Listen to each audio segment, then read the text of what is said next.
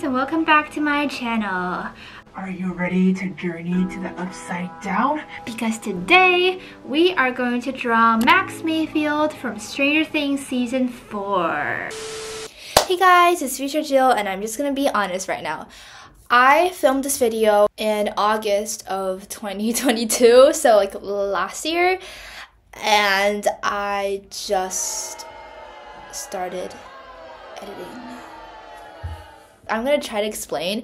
Basically, after summer of 2022, high school hit, I was really busy and I sort of like prioritized other videos that I like already uploaded, and I sort of just forgot about this little video that I made, but I still really want to like edit it and show it to y'all. So I'm very late on my editing. I apologize for that, and I hope that this will never happen again. I can't promise that, but like I'll try to prevent this from happening again, because this is it's kind of embarrassing. So yeah, so if I say things like last year or last summer or last month, just like keep in mind that it was filmed in 2022. Just wanted to clarify that, and I still hope you enjoy this video nonetheless. Spoilers alert, this video contains a lot of spoilers, so watch at your own risk. First of all, we're drawing Max Mayfield today. So, I am actually kind of like dressing up as Max. This is like the closest thing to like an 80s outfit, like a Max outfit that I can find. So, I'm literally wearing this shirt upside down while I draw the pencil sketch. Let me tell you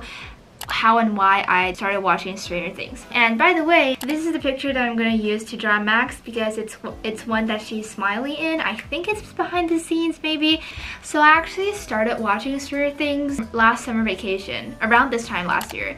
It's the second ever TV show that I've ever watched. The fun thing is I actually finished season 4 this year at Sanya when me and my family are on a trip in Sanya as well. Sanya has a special place for strange things to happen. Last year, 2021, because I loved the show so much, I decided to draw my favorite character then, 11. So this is the character art that I drew for 11.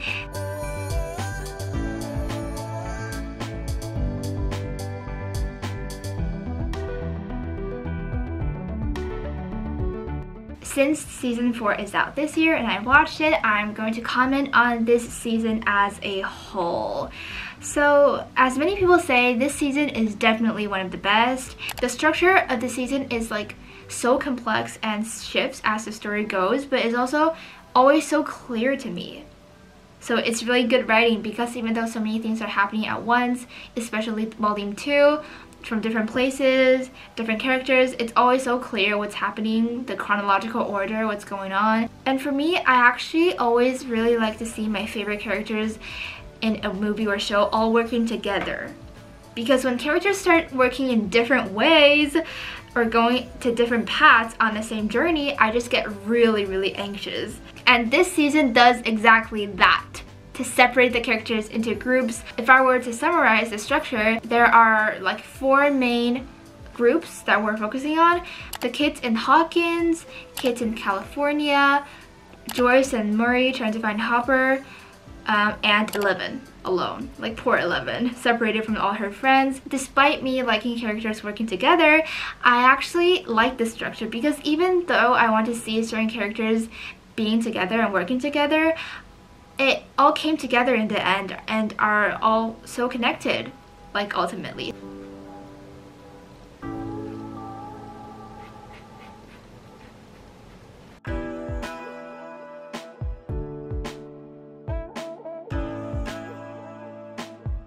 Now that I've talked you through with my idea on the whole picture of this season, I'm gonna tell you a really funny thing. So basically, I just hate jump scares. So when we're watching the show, I can't be facing the screen. So basically, I can't be facing the iPad screen like this. I must be facing it like this, so that if something scary appears, I won't be that terrified, since it's not just coming out in front of my face. I've been brainwashed by No Time to Die this entire day.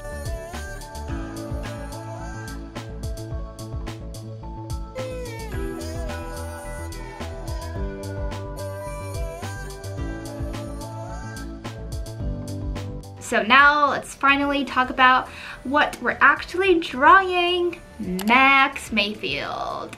And I'm also going to talk about some other characters. But first let's talk about Max. My favorite character from Stranger Things before watching season 4 are 11 and Joyce. In the first 3 seasons, like 11 was so mysterious and innocent and also super cool in the second season, and Joyce is so smart. I swear, Joyce is the smartest character in the whole show. Joyce is so smart and brave and caring, but both of them are pretty distant from everyone else in this season. One training for superpowers alone, and one trying to find Hopper back. So I think for this reason, other characters are really standing out for me, and one of them is certainly Max. I am so sorry to say this, but actually I did not really like Max at first in season 2. But like as season 2 progressed and season 3 happened, Max got into the Hawkins kids group more, so she got nicer. So I did not like dislike her that much anymore, and I started to like her. I didn't really like feel for Max or anything, or like care that much in the first 3 seasons, but in this season I can actually like feel for her and understand what she's going through, and her courage really stands out in this season. Having to deal with so many things like in her past, like Billy and stuff, and being so calm when she found out that she was a target of Vecna's, willing to like give herself to Vecna for their like ultimate plan to work to catch Vecna. So I think she's just such a brave and selfless person in the end. And she also has a pretty important character arc in this film, because at first when we see Max for the first time, she's gloomy, she's grumpy, she's upset, she's dealing with trauma, and she's not opening up to anyone. And that really made her depressed because she's not talking to anyone really about this whole Billy thing. And we can see from the first episode that when Lucas tried to talk to her to like comfort her, she doesn't want to talk to him. She pretends that it's okay and that he's being annoying actually. And when she's seeing her like counselor, she is also not opening up. And after she actually met Vecna in that world and like gone through those stuff, like at the end of episode 4, like Dear Billy, that's my favorite episode by the way. When she was like kind of tortured by Vecna at first, she realized how important her friends are in her life and how happy memories are so important. So that was a lesson she learned, that her friends will always be there. I love how Stranger Things is a lot about friendship, you know? Where is my light walnut?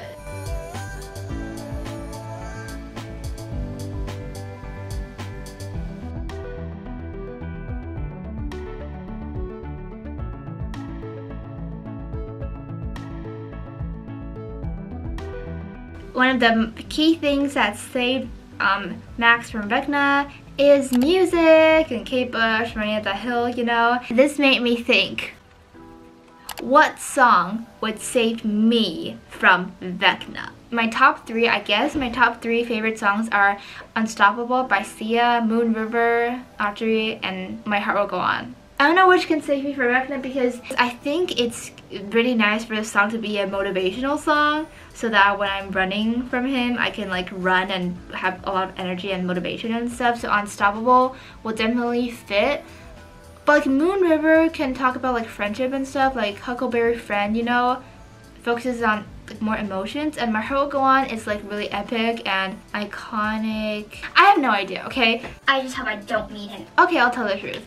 Another reason I love Max is because of her red hair. Like I really like red hair. If I don't have brown hair, I think I would pick red hair. So some other characters I like from this season, Robin. I like Robin. Robin is so sweet and she's so cool about everything.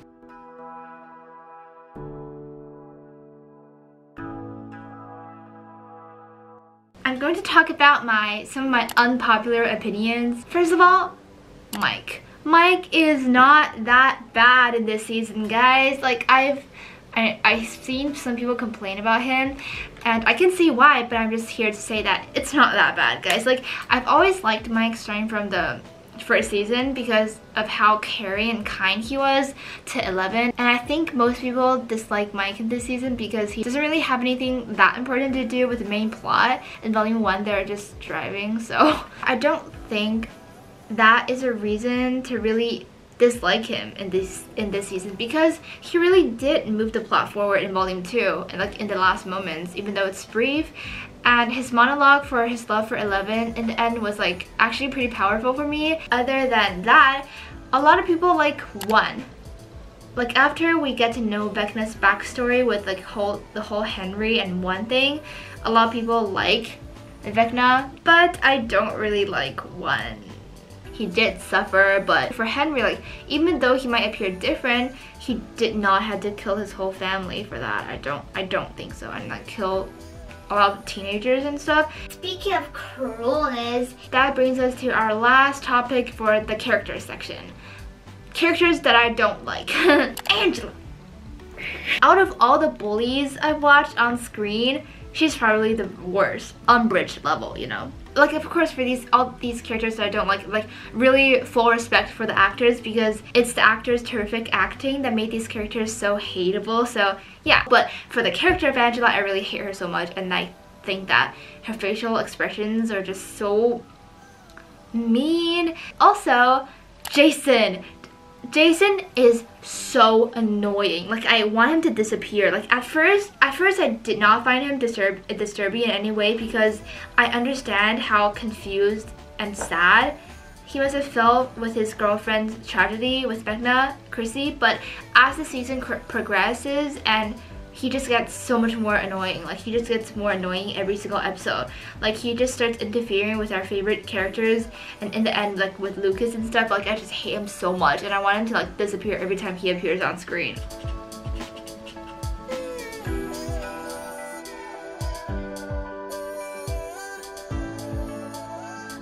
Okay, now let's talk about my favorite moments from Stranger Things Season 4. First of all, the running up that hill scene, of course.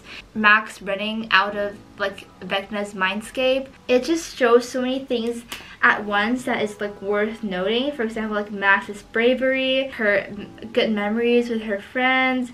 It's really touching as well, even though I did not cry because I have a weird crying nervous system in my body. It's my own problem. But another scene I like is the whole connection between the Upside Down and the real world through a rope. When they figured out there was a gate underwater, and some of the group was in the Upside Down and some of the group was interrogated by the police, and they just figured out like how they can communicate with each other, like first through like the lamp, and then they're finding the same house in the Upside Down, and then like communicating through like Morse code with the lights. It was just so creative and like imaginative. And the last scene I'm going to talk about is the very last scene of the whole show, like with everyone reunited and standing on the field with like a lot of flowers and looking down at the world that Vecna is destroying. I think that scene, of course the cinematography is just stunning. It made me like actually see how big of a scale this is going to be.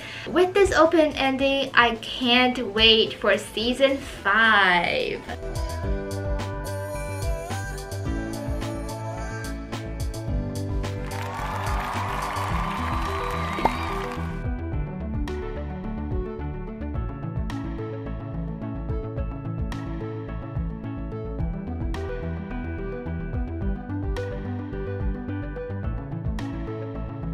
I hope you liked my Max drawing, and I also hope that you liked my little cosplay of Max. This is probably a long video. Thank you so much for watching. If you're here till the end, like thank you so much. and bye.